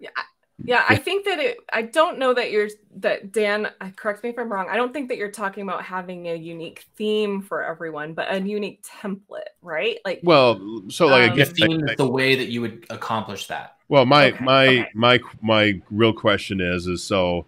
Well, let's just take 2CCX program as an example. There's at least 2, if not 3, different ways that they display the content on the screen. And so my question then is, I want to do the same thing. So I want to have 2. I mean, Susan, if you pull up the 2CCX or the funnel builder, it's the same thing. yes. If you can pull that up, because we CCX. know the sidebar is hard coded. We know that the success path is hard coded, but that was built, I do believe, on a lesson page. And so they would have had to have a template for that because they use it in multiple places. Then they have the template for just your generic lesson. And then I think there was a third instance as well. If you go to getting started and then, so this page right here. So let's just stop here. So before this page would have been the customer center page with the 3 or 4 different courses that Susan would have. Okay, so it's right there. So now click on the funnel builder. So that's your customer center page. So now this is your blog, your course homepage, correct? Jimmy? Yeah, it should be. Okay, because he's muted. Oh, you're muted. That's why we can't hear you. Okay. Of course. Okay, so this is the course homepage. By the way, we can see this through the URL as well. So if I look at the pathing up there, /courses /course title. Okay, so courses is the homepage. Course is a module page. No, here, let me back up. Okay, so we're at Customer Center. Customer-center is the Customer Center show view. So now you just clicked into a course. So this is the course home for the Funnel Builder 2 Club course. Right. Yeah. Okay. So now click on Getting Started. That's just a drop down. We know that's HTML that's put in there. So now click on Success Path.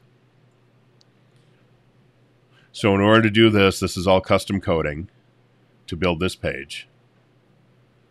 All of the design of this, you mean?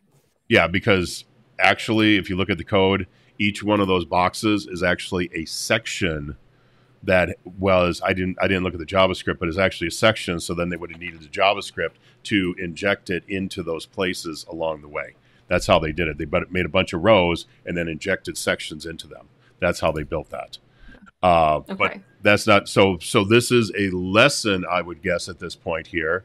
So it says it still says courses up at the top, and then funnel builder, and then funnel builder secrets, and then yes, you are looking at a Ooh, that's actually a good question. I think that the lesson titles right here are titled module. Okay, so this here. Right, if you click on that, it does actually take you to a lesson page. So this may be a module page they built this on then.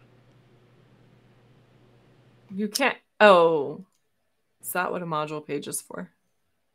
It's not necessarily what it's for, but it doesn't mean they build it on here. Remember, he said the marketing team. I'll click it, but I'll try not to show anything. Okay. So this is a lesson page. So here's our breadcrumbs now. So we're in the Funnel Builder and 2CCX. Funnel Builder Secrets is the. So this is your standard straight out of the box lesson template right here. Lesson theme, whatever you guys want to call it. So this is your lesson theme right here. The page prior to that, frankly, the way they built this thing, it could be anything. It could actually have been just a page that they built in the funnel editor or something, or it could be a standalone page, because again, it's not the navigation on the left-hand side is not dynamically created based upon the content in the course. So I guess technically this could be any page you wanted it to be.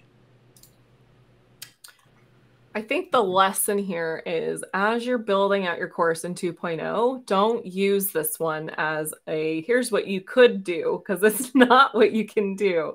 This is mostly coded at this point. Yeah. Yeah, I'm looking at their hierarchy right now, and there's some stuff that's not 100% lining up with what I'm seeing on your screen. Okay. Okay, now open up the Funnel Builder Foundations tab, because I think everything under there then would probably most likely just click on one. So that says module 1, but they're talking a training module there. Okay, so, well, you clicked on it and it didn't do it, but again, I keep forgetting. It doesn't navigate to anywhere. This is not a navigation. But I think that's how it works. I don't know this, but I think isn't that how that works in here too? So in there, actually, it'll navigate you to the module show view, and the module which is the module page, which is found when you go to your the courses site.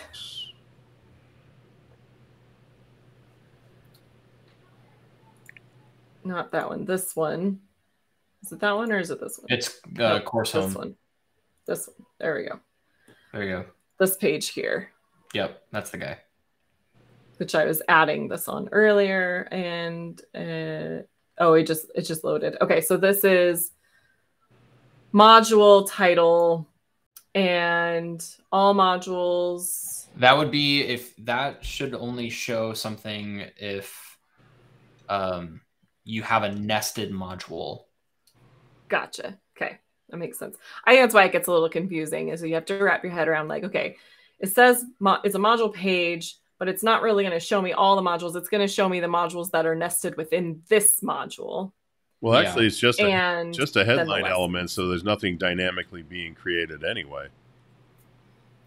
I think this is also part of Andrea's older account and may not have like the most recent. This particular workspace is an old one. Yeah. And so our templates and stuff are not newer templates on this particular workspace. I should probably jump into a different workspace when I'm showing stuff. For this example's sake, like all you would want to do at this point is just say like this module's nested modules, or just nested modules right there. And then you just add in a module collection element, and it'll show you those nested modules or sub-modules. Great terminology. I like that word better. And then that would be modules. Course : modules, and then the collection. Yep. And then you just add in that stuff. The video that Todd put out the other day, he pulled up an element because he was talking about courses.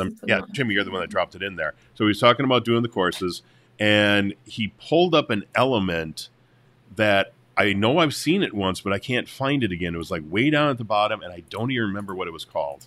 I meant to rewatch that video before we got on this call today. Okay. Mine's having some issues, but we get what you were trying to tell me to do. Okay. He pulled in a weird element. Do you have any recollection of what I'm talking about? Sorry, say that again, Dan. What was he basically talking about? I mean, you watched Todd's video the other day, right? In there at one point, he's building out a course, and he's like, "Oh, okay," and you want to pull in this thing so you can put in like dynamic content or something. And like I said, I know I've seen that in there before, and now I cannot find it anywhere because it was for the modules. I don't know if it was for a module or a lesson. Or he did it for the modules page first, and then it's the lesson. So like, I think that it's going to be the same thing no matter where you're at, right? Let me.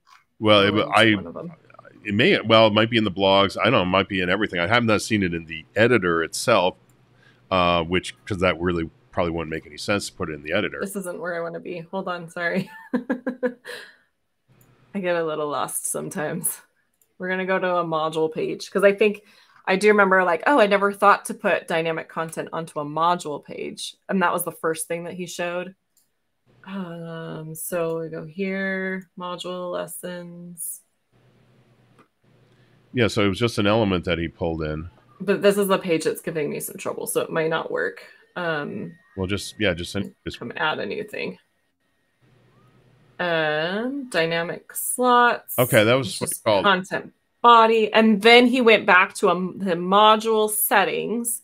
And then there was a place to add in content, just like you would a lesson. So we'll navigate over to our modules now. Okay, so that may or may not be available in the lessons. It is. This is how you add lesson content. Okay. It's just we're doing it on a module page. We're doing it on module level instead of a lesson level. Mm-hmm. Can you add more than one? Because, like I said, the lesson I was working, the lesson theme I was working on that I completely rebuilt and messed up. When I went into the theme, it did have a big gray box that said something about putting in dynamic content or something. Okay. So I think Dan needs to be caught up on how the lessons work. So we're going to have a little lesson here. Okay. So I think we have old accounts, Dan. And so mine was supposed, no, actually, old. I just created myself a new workspace last week. But I think even, I could be wrong on this, but I think even the templates in like the newer templates are missing the dynamic content box on the templates. So I just added that content body, and now I have this spot. So I think maybe this is the root of all of your problems. Well, yeah. So I want to answer that really fast, Susan. The module pages do not have that dynamic content section. They don't. You're right. I think that the lesson ones might also be missing it, but I might be no. Wrong all there. The lessons have a dynamic content body, and the assumption here was that you wouldn't be putting in dynamic content on a module by module basis, but instead that on a per lesson basis, you might have an additional, like, go here, buy this Amazon product, or like go to Google Drive, download my spreadsheet or something like that, you know? Well, I guess for me, as somebody who has to play with everything and wants to build my own stuff, I'm going to be honest with you. I don't like being handcuffed so much by these themes. If you're telling me so, I have one theme basically for my modules, and I have to use that, and I can't change it, or I can't put in dynamically updated stuff for each individual one. I mean, you can. So sorry, Susan just had that pulled up. That module show view had a dynamic content. Yeah, right there. Section. Yeah, she happens to be viewing the lesson one, but a second ago she had the dynamic content on the module page. Right. So this is a lesson template, right? And if for some reason, anyone watching, if you don't have this dynamically replaced element on your page, you need to have that on there. And then this is your template. And I believe like you're going to be able to have more than one of these. Like this is a particular setup. But some lessons I may not have a video, so I may not want this video element on here. So I'd also have a template where I don't have some of this stuff on my page. And you can go and on a lesson level, you can set which template you want to be applied to that lesson. So Dan, if you don't want any of that stuff on your templates and you maybe just want a header and a footer on your template, then just have a header and a footer. Okay. And then you would go to your... Yeah, that's been my problem, and that's something I'll work on this weekend. Yeah. Is seeing if I can create more of those themes. I know I'm like you, Susan. I want to keep calling them templates, but technically they're called themes in here, right? Let's look at it because I think it's called templates. Themes have templates. Oh. Okay. So here, if these were my lesson template pages that I go and create a few of them, save them. Hopefully they show up here. And then see like right here. Okay. Where did you create these? Those are across all the different themes. Those are the course lesson templates across all the themes that she has. So theme 1, theme 2, theme 3, theme 4, 5, 6, 7 inside of her account. Those are all different example course lesson templates across those 7 themes. So I have more than one theme installed on this workspace. Okay, I have a lot showing. So you can only create one lesson template per theme? think so. Yes, current reality, Oh, yes. And obviously, like, I'm finding now that this is not the best experience.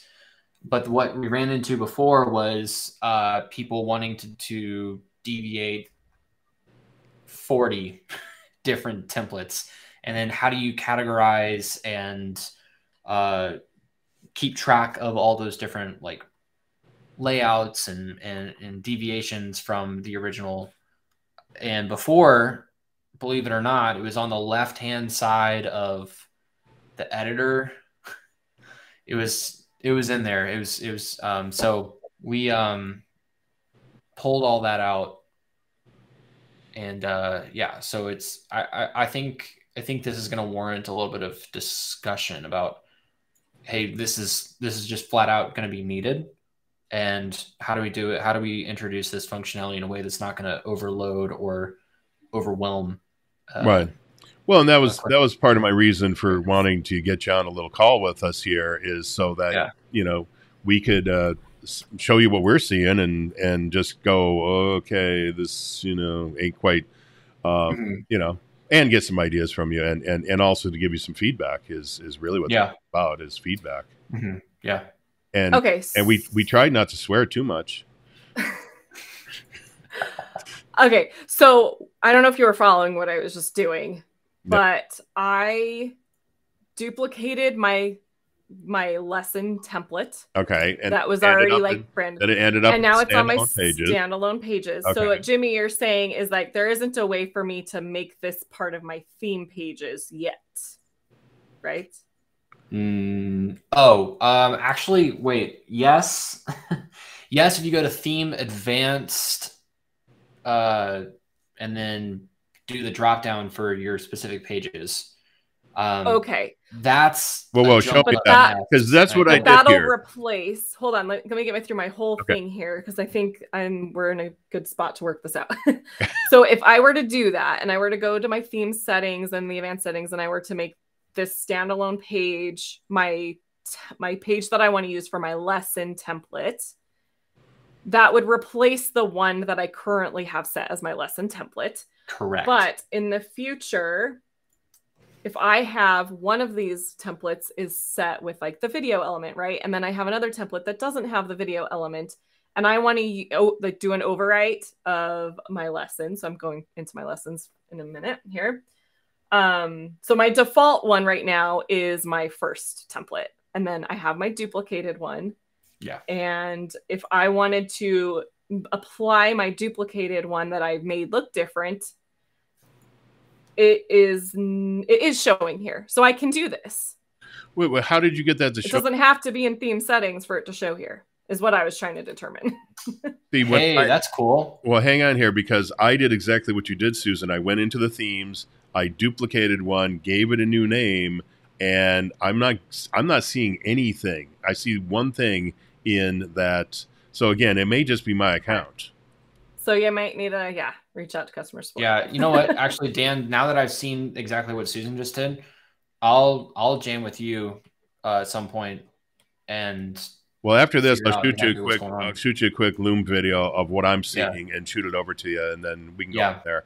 Because I'll tell you, when they did the switch over from, because you had a look of puzzlement on your face a few minutes back when we said something about old account versus new account. When they changed over at Funnel Hacking Live and gave everybody else access, our original accounts that we had were all jacked up. We didn't have half the stuff. And so Jimmy knows, he's the one that went and fixed that for us. Okay. So in order to get a new one, I had to open up a new workspace, but then my old workspace turned back on. But I'm in a workspace I created 2 weeks ago, and I'm still seeing the same issue. So it maybe I'm still working off an old version or something. Did you buy into Inner Circle yet? If you do that, I can give you the good account. Oh, well, yeah. Well, there's this guy. Jokes. Well, there's this guy Jimmy in Atlanta that I need to send my kneecap busters down to get some money from. So once they come back with my $100,000, I'll send it over to you. Sounds great. Sounds like a choice fellow. Sounds like a deal. I love So it. I'm just doing a quick test. I'm in 2CCX and funnel builders. I should at least get it somewhat okay. Yeah. I'll see what I can do. I'll box Russell. Yeah, right. Okay. All right.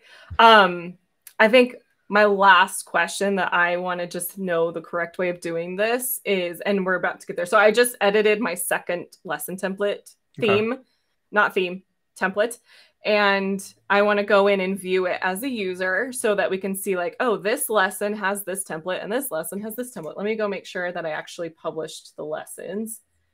But then I want to know the correct way of like going in and viewing as I guess I have to just go and create a login for my customer center. And then I just log in with that. Is that the right way to do this? There's a default contact on the workspace that should work for you. So if you just go to, well, I'll say this first. So did you associate this new template to a lesson yet?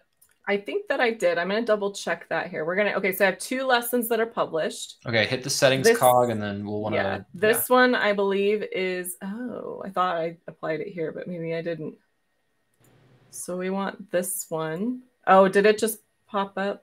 Okay, so here's the one. It doesn't have a video or anything. I do not have content. So let me actually. Did you need to save that page before you bounced out of it? Probably. Maybe no, that was because my problem. it had loaded with the correct thing. So she made no changes, then it's fine.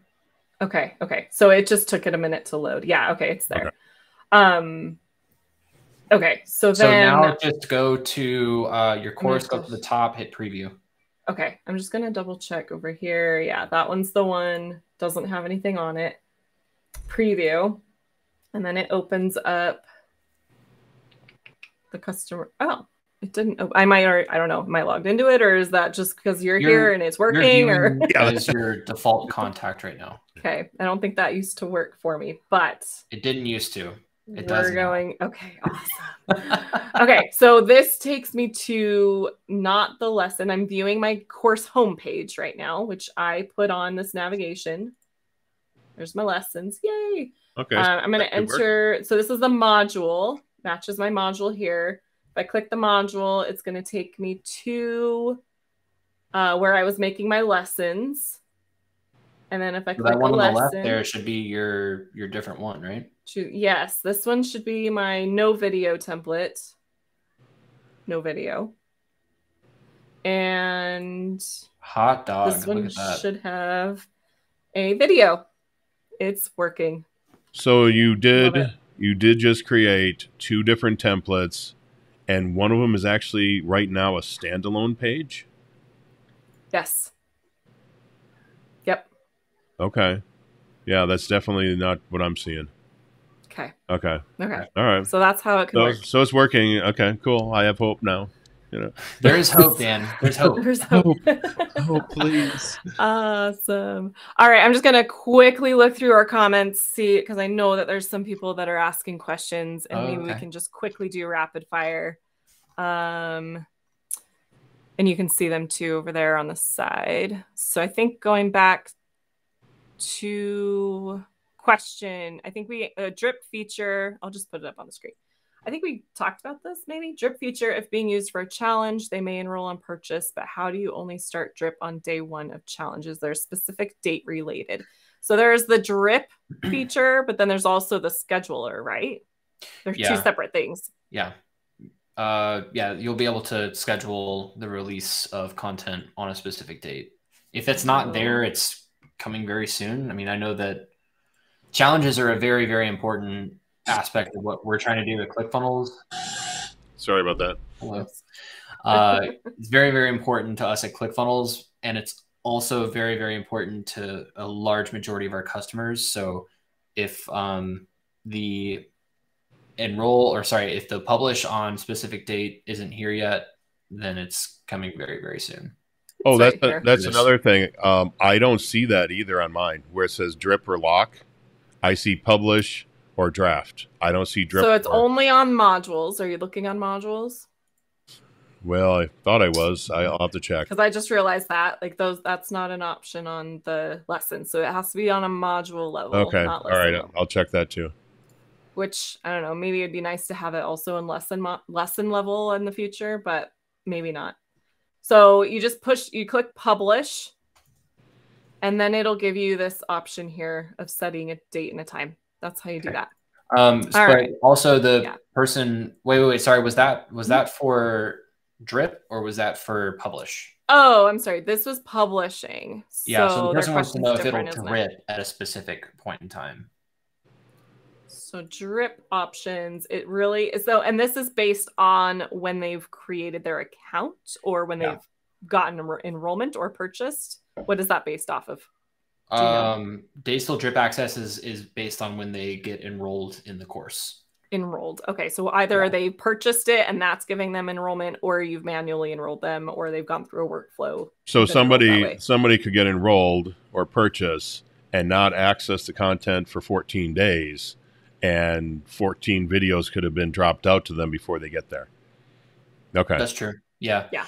I'm bringing up a couple questions here because there's definitely a challenges component here that I don't want to say it's not being overlooked intentionally, but I think that there's a little bit more feature or a little bit more functionality we should probably bring to the table here to make challenges a real thing. I think it would be nice if in the future we could have like lessons don't unlock unless the previous lesson has been completed or something like that. Like it's, and then maybe that is what locked is. What is locked? No, that's module.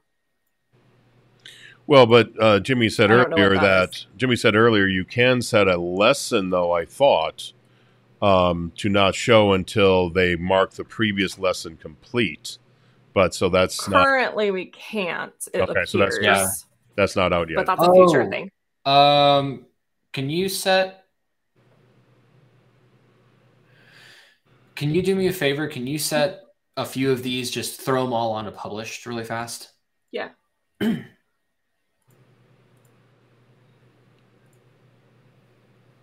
Okay. That should probably be sufficient. Okay, so let's think really fast. So that quality meat one, can you click on that drop down? And can you hit draft, and now select locked on the lesson. That's a lesson you're not going to be able to. Yeah, because there isn't that option on the lesson. Yeah, I wasn't sure if there was like a prerequisite for like the previous lesson needed to be published in order for it to be lockable or anything like that. But I as we've been going through, I'm like literally just kind of feature dumping into our courses chat. So we'll see. Awesome. We'll see what people say. And then this one here is a sub module. And this one doesn't have all of the features of this. I don't know if that's needed. I'm just pointing it out. It does allow for scheduling though, and the enrolling stuff, but it doesn't offer all of the drip and lock stuff. Cool. Just an observation. Yeah. And okay, so quickly going through comments. Someone asked about assessments and quizzes inside of courses. I think you guys are working on a survey feature, right? Yes. Assessments. Okay. Assessments. Quizzes. Assessments are coming. Okay. And this particular person says inside of courses. So just note there. Question, will we be able to just show specific products on the customer center? Yeah, there is a way you can choose to have it show in the customer center or not show in the customer center. I don't know where I saw that, but I know I saw that. It's on the product edit form. Product. Okay. And that specifically is like, it's in the top right. It's product visibility or channel visibility. And you can set it live for, well, eventually I think it'll be for like the store, then for cart funnels. And then you can obviously associate a product with a funnel, and then your customer center as well. Yeah. So there's these options here. Second question. Did we answer this already? Show and support, upsell, locked. Will we be able to decide the design? in order on that page. I'm not sure what this was referring to. Yeah, I can answer it. So it's an upgrade URL, and so the styles will all be there. It'll be just like a customizable checkout form, and yeah, you'll check out on that, get access to the thing. Okay, what are nested courses for? We were talking about nested modules, and that's exactly what I was just showing. Nested courses. Course. Was it on this one? Oh, actually, but it was. Yeah, there's nested modules. I think I can't see on my end here. It just says Facebook user, but I think this person may just be confusing the concept of a nested course for nested modules within modules. I remember seeing that comment come in, and it was when we were talking about nested modules. So it was just like, it gives you extra, like, I think of modules as like categorizing and organizing your lessons. And so like for mine, I have my main module is how to make the best burger. And then I have something, I actually think I'd organize this differently if I were to actually do it. But then I made like a sub module of like, okay, condiments for different flavors, but I have like more lessons that I want to put into there. So it's just like, if you think of like a standard bullet point outline system, it's just like that. It just made me think of those pop quizzes that were like, oh, it's only a 4-question pop quiz. It shouldn't take you too long. It's like 1 A, B, C, D, 2 A, B, C, 3 E, F, G. Right. There's like, oh, there's only 4 lessons. And then you open up one of them and it's like 8 other lessons inside of that one. Well, maybe don't do that to people. It's the old line, if you ever saw the movie Back to School with Rodney Dangerfield from back in the early 80s, the professor that doesn't like Rodney at the end, they have to give him a quiz, and he goes, well, I only have one question for you in 27 parts. That is like, so it almost kills him. and then the answer to it is the number 4. That's the answer. Yeah. I do have this next question up. Has anyone got the podcast element to work? And they were referring to what Todd was showing in the video that you shared. And it was my understanding that it was being worked on, but not quite ready yet. Is that true or not true? Honestly, I haven't touched it that much either. I know that Todd showed it in that video, but then I don't remember if he went to like a live rendering of that page or not. I think he showed it working, if I'm not mistaken, but I think he was just showing it to us guys. I don't think he was saying that we have the ability to do it yet. I think he was like, let me show you this cool thing I'm working on, which is awesome. I love to see that stuff, but I don't think that we have the ability yet. I could be wrong, but it looks like someone else commented that maybe that's also true. So if you don't see it, it's probably not there. But when we get closer into actually building a real course, we will see where we're at, and we'll show it to you guys. It's technically there, right? Because it's like accessible as an element, but then people are asking like, okay, well, how do I actually configure this thing? In which case, there's a video that Todd has recorded, kind of showcasing it. I don't remember how he actually went and did that off the top of my head right now. We might have to rewatch and then play around with it. Cool. Well, okay. And did you say Todd had put out like a 2-hour long video on something? Maybe I misheard that. Nah, never mind. I don't know about that. But yeah, so I see one last thing here. It says when you choose a course, it has 3 types of courses, and it only used to have 2. I'm wondering, do they put in a third course now? Third course type? You know, where you could pick like nested or basic. I think they had been before. So I don't know if they put in a third course. They moved that blank. There's a blank that, when we were looking at it before of like create your course, blank was just a little button up in the corner, and now it's like a full like box that it's more obvious that you can start with blank. I think that's all that happens there. That makes sense. Yeah, it's just the same 3 options. It's just more obvious. Yep, that's great. Okay, did we get through everything? Will there ever? Yep, we talked about quizzes. Lesson level access, self-interest block lesson, professional leaders. Great job, guys. And 3 types of courses. Okay. Teaching the dev. Ridiculous. So funny. So I'm hoping you can see that one. Okay. All right. Well, thank you so much for giving us your time, Jimmy. We really appreciate it. I, for one, have a way better understanding of what's happening, and I feel more confident in my ability to make videos for everybody else. And I feel confident in the fact that I think it's just my account, not me. So that makes me feel better that it's not necessarily operator error. So. Well, and then it's not like as broken as you think it is.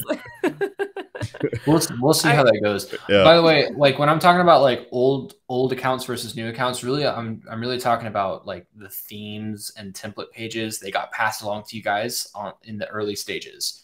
Mm-hmm. So if anyone has any accounts that are pre-FHL, like you guys have templates that might just be old. Maybe go, if you haven't like done too much work, go install a new theme and play around with that and see what options are available there. I was in one account the other day that still had this, like on the course homepage, it was like to do migrate podcast element, which is something Todd put in there, like probably it's like a to-do list.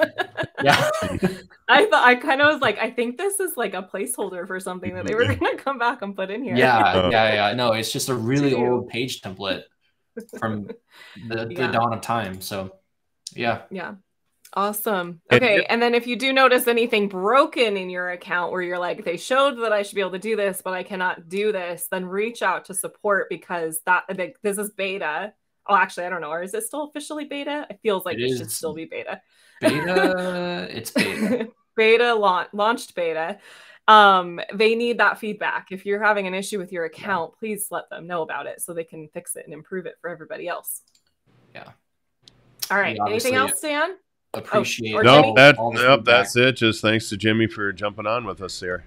Totally. This has been cool. I had fun. It was a good time. Yes. It was a long time coming. A whole 3 months that we may need to have you back next week once we get a little further in. Let me send you my Stripe checkout form. Right. Awesome. Okay, everybody, we're going to sign off. Thank you again, everyone, for watching too. And hopefully this was super helpful to you. And we will see you at some point in the respective groups that are watching right now. All right. Bye. See you guys.